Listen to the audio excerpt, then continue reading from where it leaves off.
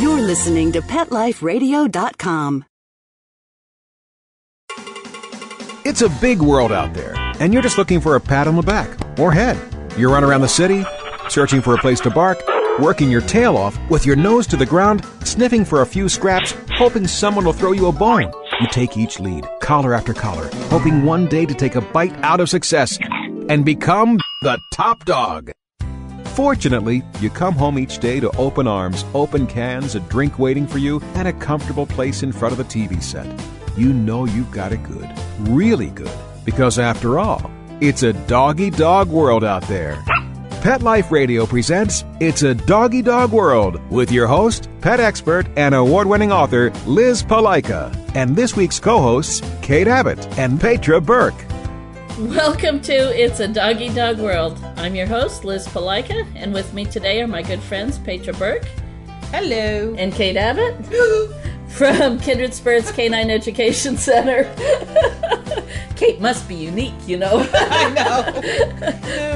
Our last couple of shows have been talking about summer safety. The first show, a couple of weeks ago, we talked about dogs in the car, being safe in the car. And last week we talked about, such wonderful things as Africanized bees and fire ants and ticks and leeches and poison sumac and cactus and all that wonderful stuff in the wild outdoors. This show, we're going to take it a little farther, and we're going to talk about critters. More than just insects, but porcupines, scorpions, coyotes, snakes, all the things that make Petra cringe. Yeah, exactly. But hold on, we've got to take a minute for our sponsor. Hold on, we'll be right back. Sit. Stay. It's a Doggy Dog World. We'll be right back after a short pause. Well, 4 to be exact.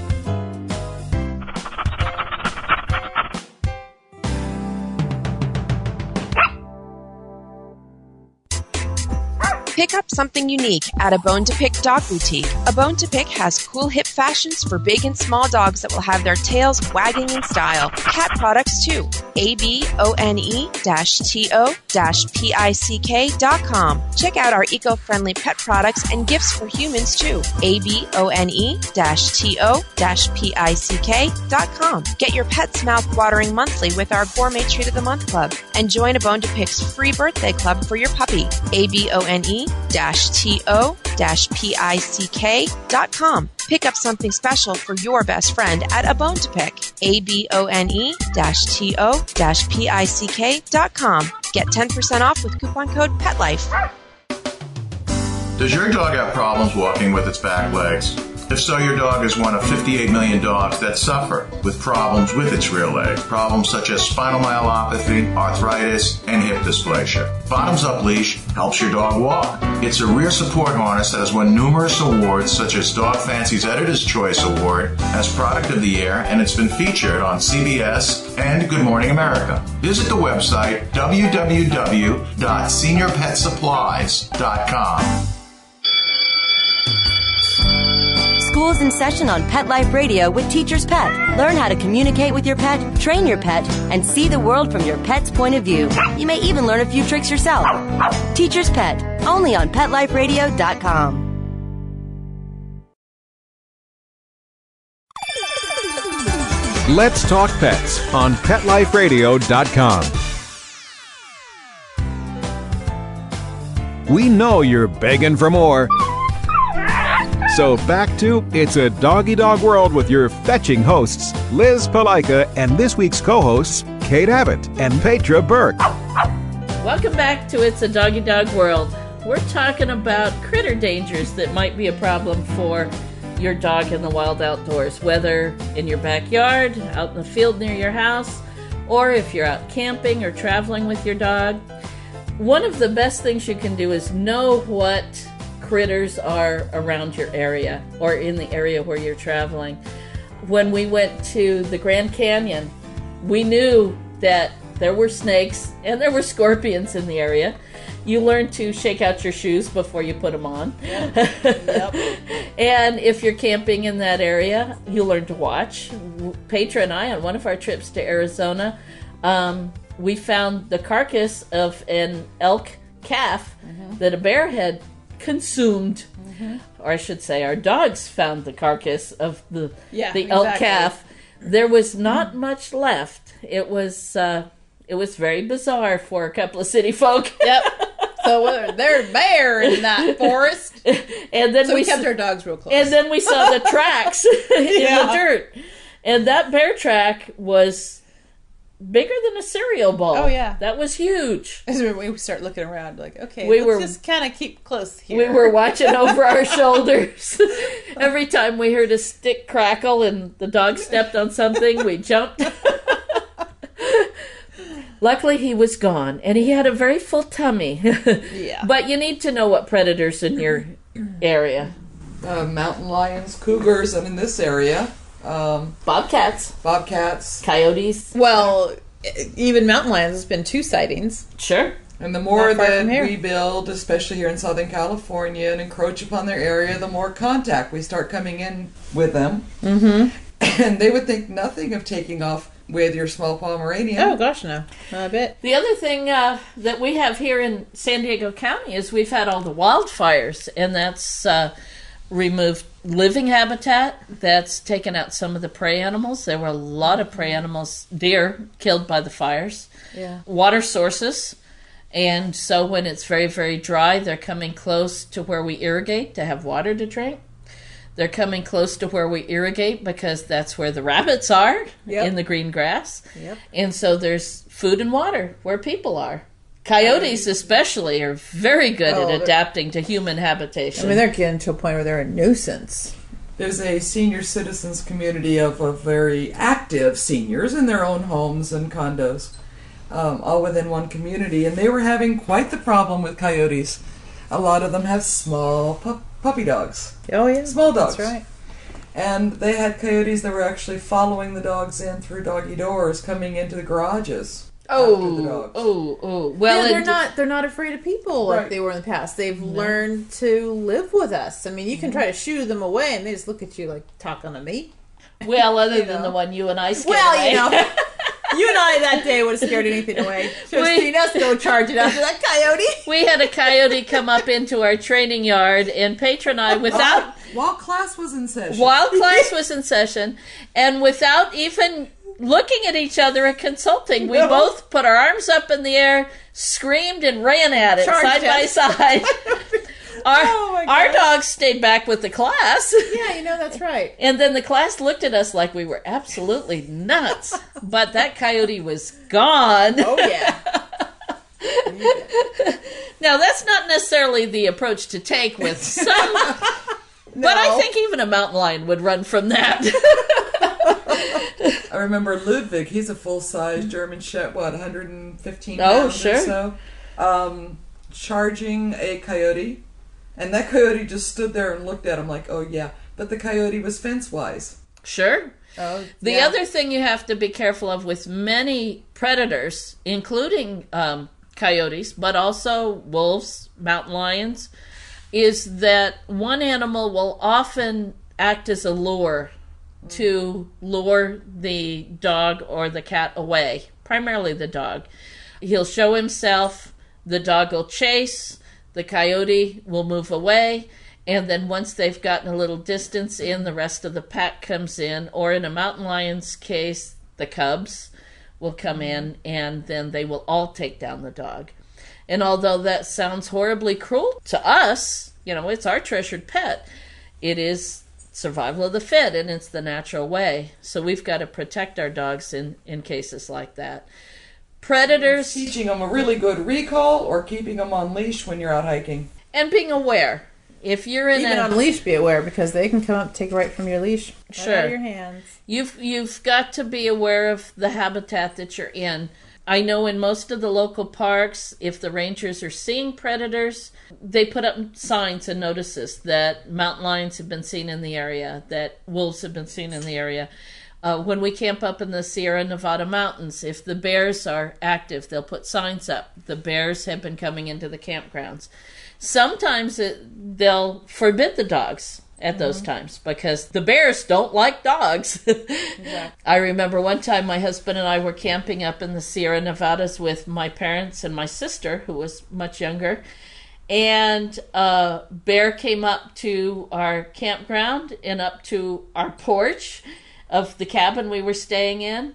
My mother and our 110-pound German Shepherd dashed for the cabin, and my mother locked the door behind her, leaving the rest of us outside. So the German Shepherd and my mother are in the cabin with a locked door. My sister, my husband, my father, myself are outside with the bear. And she did not unlock the door.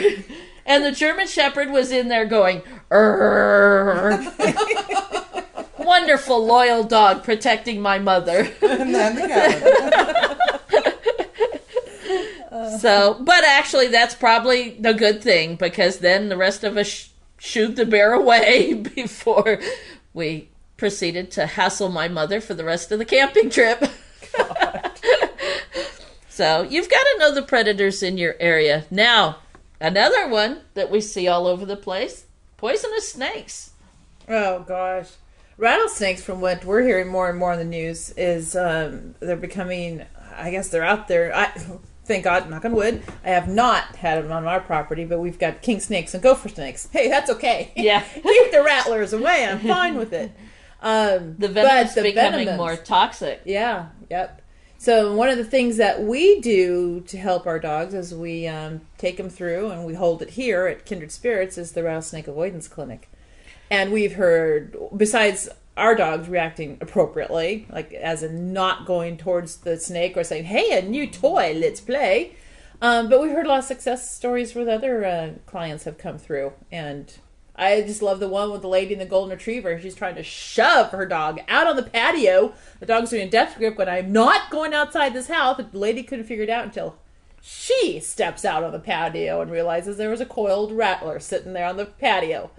For search and rescue training, the theme is trust your dog. Yeah. If your dog is telling you something, trust him and listen to him.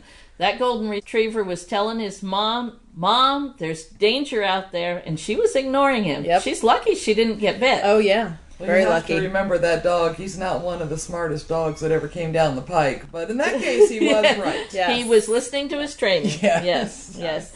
I had a good proof of that. Petra and I and my husband do reptile rescue work also. And just recently, we took in a rescued red-tailed boa. Oh, yeah, the one that I had to drive up from San Diego with in the back of my seat. Hoping he wouldn't come out of his crate while I'm driving. And Petra's phobic about snakes, by the way. So anyway, once Petra drove him up, my husband and I took him. Wait, was this just a regular dog crate? Yes. Yes. With just a mesh front grate? Uh-huh. Yes. That a snake could wiggle on through? No, he was too big for that. Oh, okay. All right. He was big. I hadn't heard about this. I'm just It was a cat. It was a cat crate, and he's about 7 foot, so he couldn't fit through the grill. You sure? Oh yeah. Okay. Well, I wasn't. That's and I what was. you kept telling Petra. Let's just say I made sure she realized I'm a very, very, very, very good friend to transport the snake in the back seat of my Well, car. the poor snake had been mistreated, and Whatever. somebody had stabbed him. The poor Yeah. thing. Oh. Oh, he has several wounds. The poor thing. So anyway, my husband and I took in this snake and put him in a nice sized cage in the living room. Well, our dogs are used to the reptiles that are already in the cages, but this was a new one. And Bashir, my 4-year-old dog, who's been through snake avoidance training, and the instructor for that training says that they're taught to react to rattlesnakes specifically. Well, Bashir generalized. And he saw this new snake in the living room, in the cage, moving around in the cage. And when he saw it, I heard this deep rumble in his chest. Well, much deeper than that. I said, that sounds Deep. like a Pomeranian growl. Yeah, there you go. Really, really deep growl in his chest. I mean, this was serious. And he's staring at that snake, and the snake's moving, and of course I'm sitting on the sofa trying not to laugh. Well, our older Aussie, bouncing around the house. What are you growling at? He looked up at one of the cats. Nope, can't be that. He looked out the front door. Nope, nobody out there. What are you growling at? He was frantic. What's the problem? Finally, and I was kind of impressed, he lined himself up with Bashir, looked over Bashir's shoulder to see what Bashir was looking at. He saw the snake and went, "Oh, jeez, that's not a rattlesnake," and went lay down. With a disgusted look, I hope. Yes, very disgusted. What's all the excitement about? That's not a rattlesnake. But Bashir made sure I knew there was a moving snake in the living room. Well, and I think a good example how well the dogs took to it and understood the technique with the avoidance was when all three of us, to this day, you just want to put a dunce cap and all three of us go, duh. Yeah.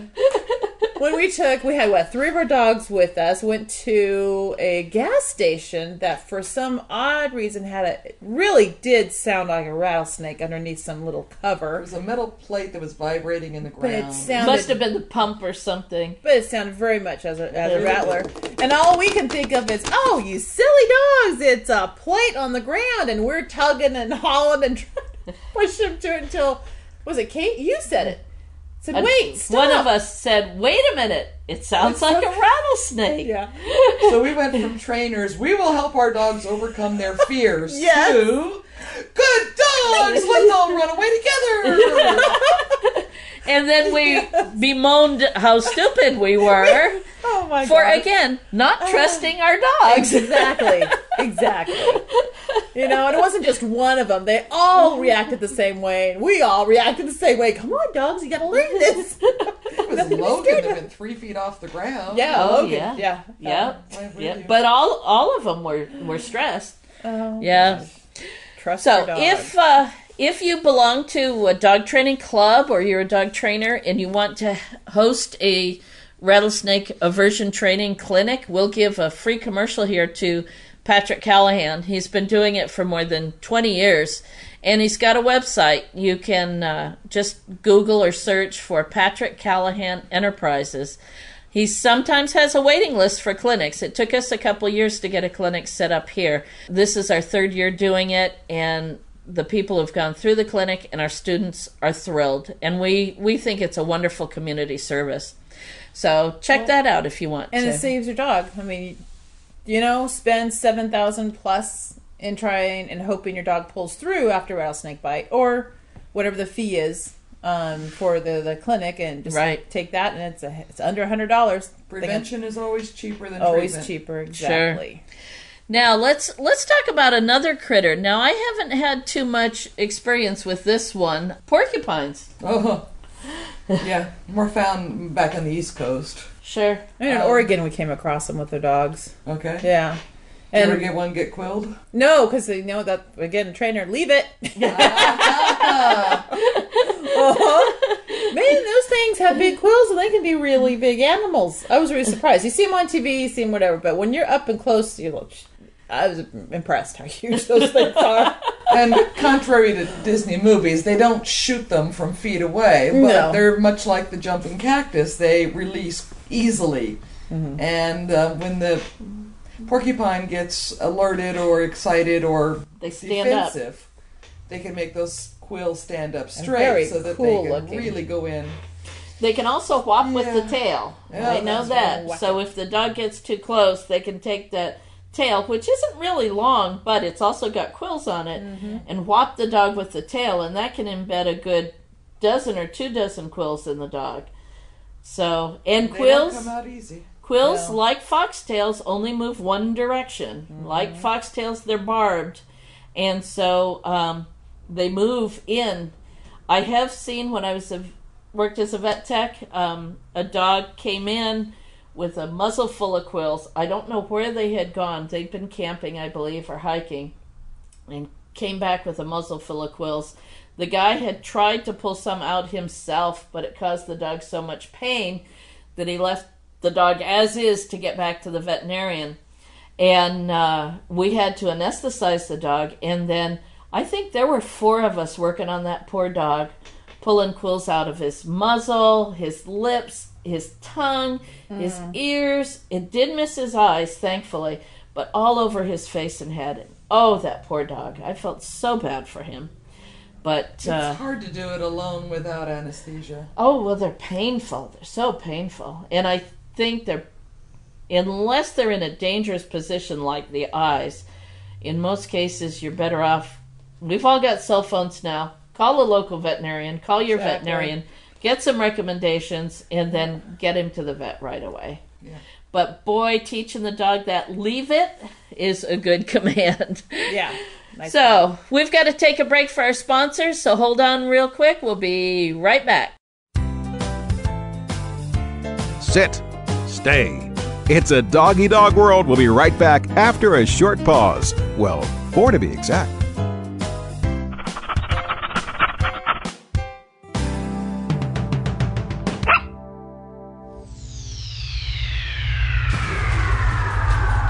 Greetings, human. What planet am I on? Welcome to Pet Planet. Here's a copy of Pet Planet Magazine, Florida's most informative and fun pet resource magazine. It features heartwarming stories and informative articles from local and national pet experts. Excellent. Pet Planet Magazine offers Operation Planet Rescue, helping rescued pets find new homes. And it's available at 500 locations in South and Central Florida and 24/7 on the internet at petplanetmagazine.com. If you're out and about with your pet, you may be featured in paparazzi, candid pictures of you and your pet. For up-to-date pet-friendly events, activities, and pet-related services and products, Pet Planet Magazine is your final destination. I shall take this magazine home with me. Back to your home planet? No, to my condo in Boca. Pet Planet Magazine. Check them out at www.petplanetmagazine.com or 352-394-8578. It's out of this world. Fluff your feathers, roll out your tongue, shine your fins, snap on your leashes, and grab your human. It's the Louisville Pet Lovers Expo. 2 full days of pet-tastic fun that no pet lover should miss. Join us for shopping, the Barks and Couture Fashion Show, Dream Pet Wedding, Ultimate Pet Makeover, Pet Communicator, Rescue Me Pet Adoption, Service Dog Demonstration, and tons of fun contests. Bring your pets and join us at the Louisville Pet Lovers Expo, Saturday, September 27th and Sunday, September 28th at the Kentucky Expo Center. For more information, go to LouisvillePetExpo.com.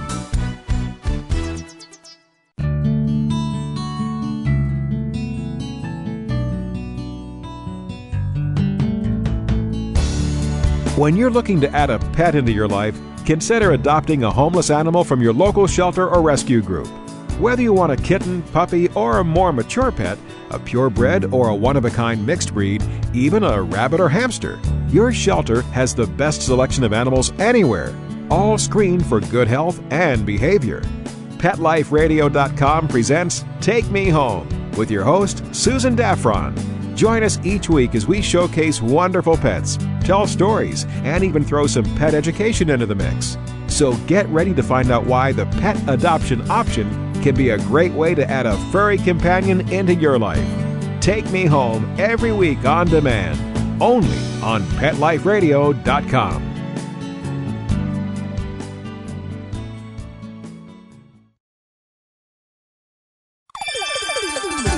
Let's Talk Pets on PetLifeRadio.com. We know you're begging for more. So back to It's a Doggy Dog World with your fetching hosts, Liz Palika, and this week's co-hosts, Kate Abbott and Petra Burke. Welcome back to It's a Doggy Dog World. We're talking about predators, porcupines, other animals that can be a danger to your dog, not just in your backyard or in your local community, but if you're out camping, traveling. Years ago, Petra and I took a trip. We had 4 dogs with us, and we drove from San Diego to Michigan for the Australian Shepherd National Specialty Dog Show. And we went through some territory. Yeah, we did. Yeah, we did. The dogs saw all kinds of critters, and we had 2 puppies with us at the time. Two grown-up, extremely well-trained dogs, Ursa and Shasta. And 2 puppies. And then 2 puppies. 2 idiot puppies. Yeah, they were very smart puppies, but they were at the idiot puppy stage. I'm amazed we got back safely. Me too. With all 4 dogs. Yeah. But we traveled all over. But one of the things we did before we went is we We got the AAA guide, we got the tour guides, we got all kinds of information from the places we were staying to try and keep the dogs safe. Exactly. I think we even talked to some locals, just trying to get an idea of what's in the area, what to watch out for. Oh, that campgrounds in Michigan, that was gorgeous, where we took the dogs to run. Oh my gosh, yeah. That camp? Yes. Yeah. Yeah. Yeah, there was poison ivy there. I remember that distinctly. Yeah, it was there. And I think one of the most common, you find these little lovely little critters everywhere, is the skunk. Yes. Do you know, knock on wood, in all the years I've owned dogs, knock on wood. Yeah, knock on wood. Have not been sprayed. I have not had a dog sprayed. Neither have I. Knock on wood. Some more. Now, when I was working at the veterinary hospital, we had dogs come in that had been sprayed. Oh, we hated that. Oh my God, we hated that. So I have to admit, I have this little soft spot for skunk. Maybe it's Pepe Le Pew cartoons. Maybe it was when I was a kid, my parents had friends in New Hampshire that had pet skunks living in the house. Well, my uncle, my mother's brother, had a pet skunk that lived in his closet. And I don't have fond memories of that. That was the grumpiest, fattest, nastiest. He was descented, but he wasn't fun. Neither flower nor spats was descented. Oh, really? Deboxed. Yeah. And yet they never sprayed. Yeah. And they look so big, and you pick them up and there's nothing they're like your Pomeranian. All fur and nothing, yeah. No, my uncle's was cute little nose and cute little feet. My uncle's They're very was cute because fat. I got to know in person like that too. Very nice. I've seen them actually at my home right here, out in my front yard. But if you just sort of talk to them gently, watch for the little front feet stamp. Right. Oh yeah. That's the warning. That's I've had enough of you. But other than that, you just talk to them and they move on along. Well, luckily I haven't had any run-ins with them because I don't have fond memories of them. My Uncle Jerry's skunk was nasty, and he didn't like us kids. You see Liz, she goes, I am not going to be talking to a skunk either. And in honor of Pepe Le Pew, though. Okay. All right. So, what do you do if your dog is sprayed? Don't hug him, for one. Don't let him run through the house. I've been lucky enough not to have a dog being sprayed too, but there's all sorts of recipes on the internet. The one that a bunch of people were agreeing upon had to do with Dawn dishwashing soap and baking soda. Well, Dawn and Joy dishwashing soap are both the best at cutting grease or oil. So, and I know it's an oil-based spray. Right. It's a musk gland. Mm-hmm. So I would bet that Dawn or Joy both would be extremely good at cutting the oil. Those members of the internet group I was chatting with that are back that have hunting tracking dogs, they were downplaying the tomato juice, which I've always heard, and were upplaying the baking soda and dishwashing soap. Then there's the commercial products I've heard about, the Nature's Miracle. I personally, thankfully, knock on wood some more, don't have personal experience with any of those. But first of all, it's going to take more than one bath. Yeah. No matter what you use. Yeah. And during that... You can't do it outside, not in the house, because that smell just gets into everything, your carpet, the smell just penetrates everything. And when your dog gets wet for the next 6 months until he sheds out that hair coat, the scent will come back. Yeah. Oh my. I remember one dog we had would come in for grooming, and he smelled great when he was dry, but each time he got a bath, you could smell it still until he finally shed out that coat. Oh man. I felt for his owners. I think it was a German Shepherd. Primarily an annoyance, unless it gets directly in the eyes. It's not likely to hurt the dog. Sure. Hurt his feelings as you kick him out of the house for a while. But. Yeah. Mm-hmm. Well, there's some other problems we ought to talk about as far as wildlife, too, and that's rabies. Rabies can be a reoccurring problem on the East Coast. I know when my husband and I were back there was problems with rabid raccoons and rabid skunks. Out here on the West Coast, and I believe in the southern Midwest, there's been a problem with rabid bats. And ground squirrels. And rabid ground squirrels.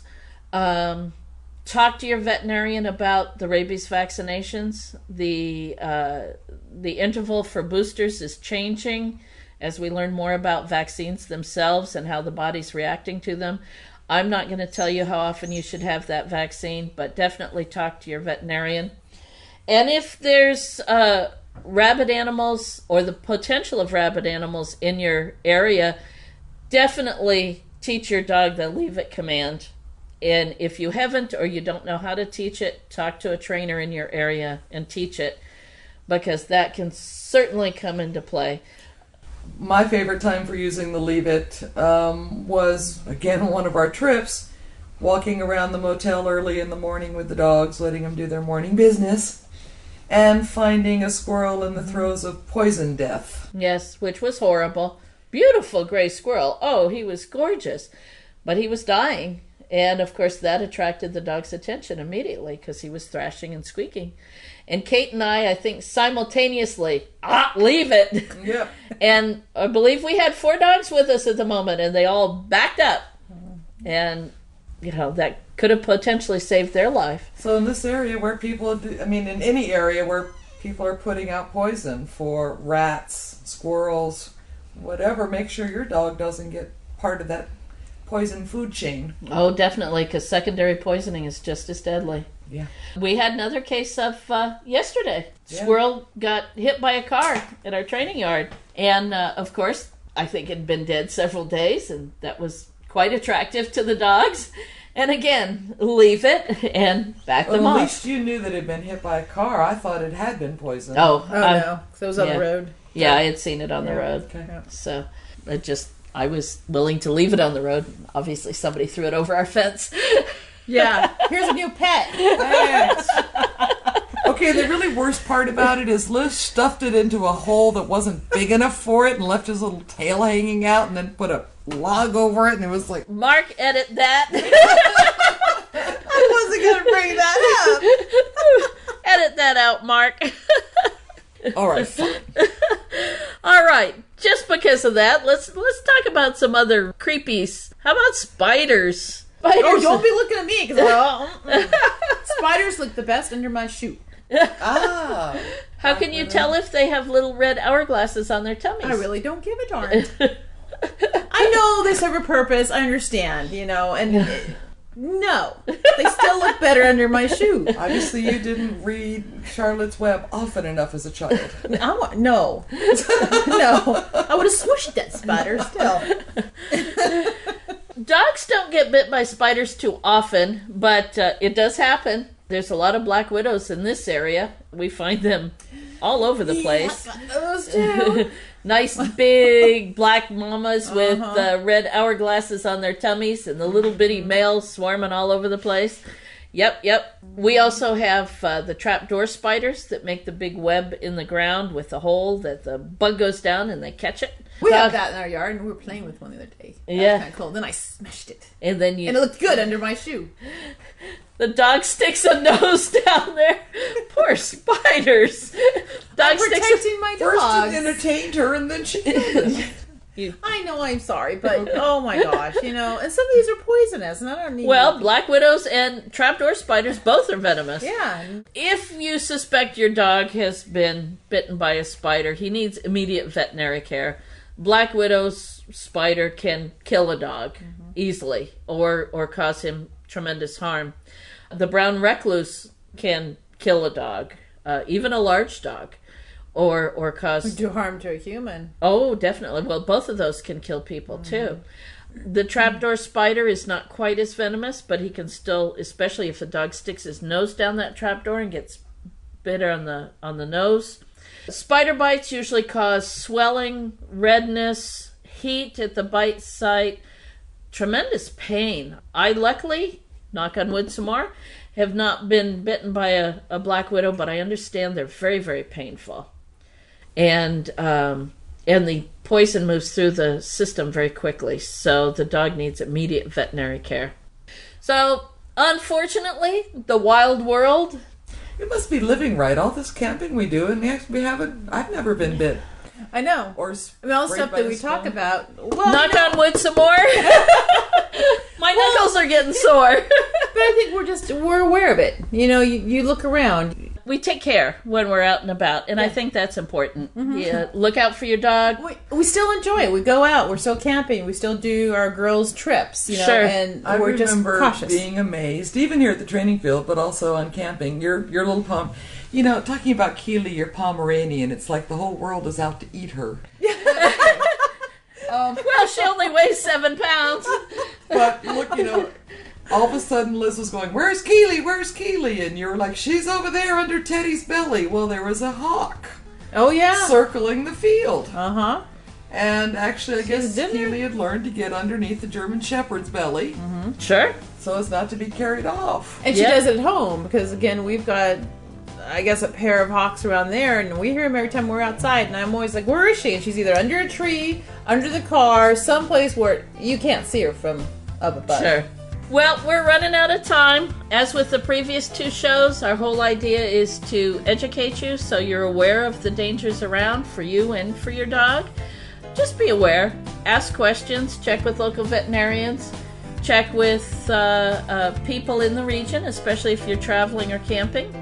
And just be safe. You can have a good time. And you don't need to live in a bubble. You don't need to keep your dog in your backyard or not take it out. We do. Our dogs go everywhere with us. We do a lot. Our dogs have been to Big Sur, the Redwoods, to the beaches, to the Grand Canyon, to the hills of Arizona, the beaches of Southern California.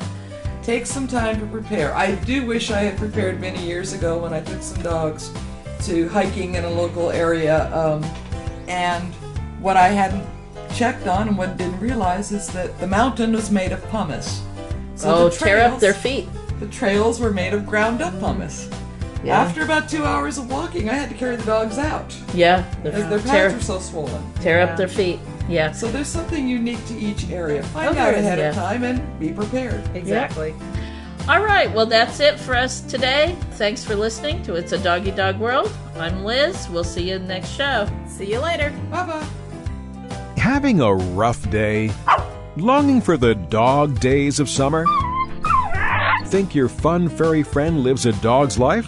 Well, find out everything you're begging to know as Pet Life Radio presents It's a Doggy Dog World with pet expert and award-winning author Liz Palaika. Every dog has his day, and you'll find out how to make your dog's day fun and rewarding every week on demand, only on PetLifeRadio.com.